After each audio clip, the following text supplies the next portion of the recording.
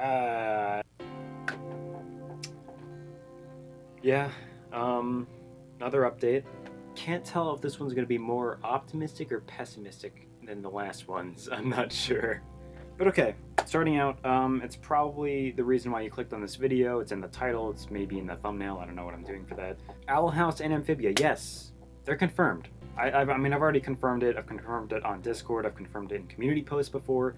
In a previous update, yeah, they're happening, definitely. But just let me break down the math right now of like why it would be extremely bad for me to start those right now. So right now, I have like an 80 video backlog. That's from DuckTales, Infinity Train, and Avatar.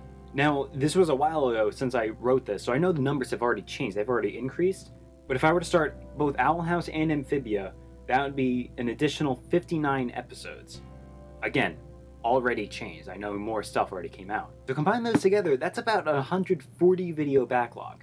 And you have to consider, like, when I'm actually able to edit things, I can only do one video a day. Anything more than that, then I'm basically dead.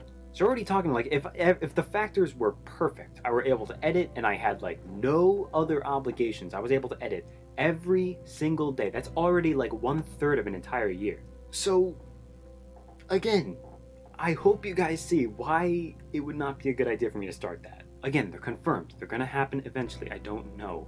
I just gotta really try to get this backlog out of the way first. Or at least, like, mostly reduced. I know most of that is Avatar right there. Avatar is 60 episodes. I'm only like 5 episodes in. Editing-wise, again, I know I've already reacted to the entire series. Okay, that's out of the way. Now the other part of the thing. Like, this is the reason why I'm having such trouble editing stuff for the past, like, 2 years. So again, as usual, I've been huge lack of videos. That's nothing new. But I do have an explanation now. And it's not the one that I was thinking. All this time, I thought it was my ADHD symptoms getting worse. Like a complicated string of factors all aligned, so my symptoms just got worse over the past 2 years. Why I'm not able to do things that I want to do, I thought that was executive dysfunction. My head's all foggy, I'm tired after doing like one thing a day, all that stuff. This past week I had quite a few health appointments and I did meet with my neurologist. Within 15 seconds of me listing my symptoms, he was like, no, that's not ADHD worsening, that's depresso. Fucking depresso. So all those symptoms, while they are linked to ADHD as well, this could be more attributed to just depression. So that's fun. So yeah, suddenly everything starts to make a bit more sense. Because like things already started to get worse as soon as I started college, and then 2020 happened. That was not a good year. So yeah, again, that just, I mean, to me, that just makes a whole lot more sense. But don't worry, I do have treatment plans. I've already started therapy and I'm also starting medication soon. Hopefully that'll help, and I'm told the medication should help with like focus, exhaustion, like all that stuff, as well as the motivation. But yeah, there it is. I guess that's why there hasn't been videos, why I haven't been able to find the motivation to actually sit down and edit anything. And I hope to knock this out as quickly as I can, because obviously I want to edit, I want to get this backlog done, I want to continue this channel, no duh.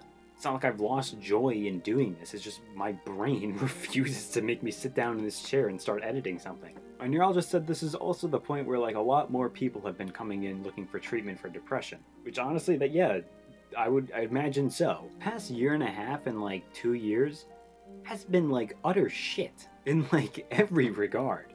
I'm pretty sure a pandemic would take a mental health toll on anyone. You have to consider, we were already at the worst numbers for mental health before the pandemic, at least in the US we were.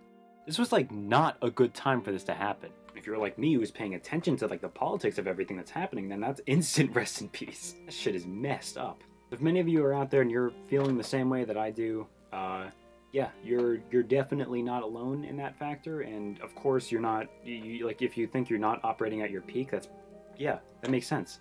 We just went through some fucked up shit, so I don't blame you. And are still going through it, by the way. But yeah, if you are able to, I do recommend going out, getting treatment for all this stuff. Because trust me, there is help that you can get.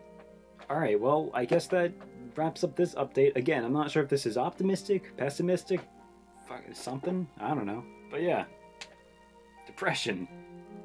Fun. I guess we'll see what happens. Alright. Hope you all enjoyed this update video. Again, not sure why you would, and I'll see you all in the next video. Bye-bye.